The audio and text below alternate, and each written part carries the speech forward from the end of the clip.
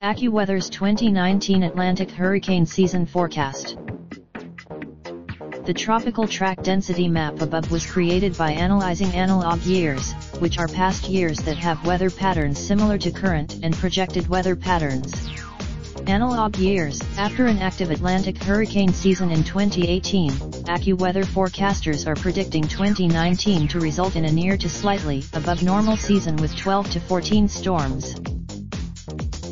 Of those storms, 5 to 7 are forecast to become hurricanes and 2 to 4 are forecast to become major hurricanes. This after the U.S. took a battering in 2018, thanks largely to meteorologists are once again forecasting impacts for the United States.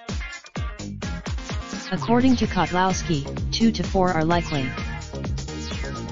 To help predict the upcoming season, forecasters have drawn comparisons to previous years with comparable weather conditions, also known as analog years. In this case, 1969 bears strong similarity to our current pattern. During that season, Hurricane Camille slammed into Mobile, Alabama, becoming one of only 3 Category 5 hurricanes on record to impact the U.S. But that doesn't mean we'll experience something similar this year, Kotlowski said. But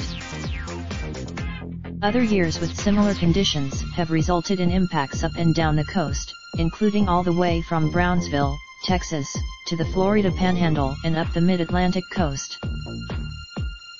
This early on in the season, however, AccuWeather meteorologists will be monitoring the potential for development off the southeast coast, the Gulf of Mexico and in the Caribbean.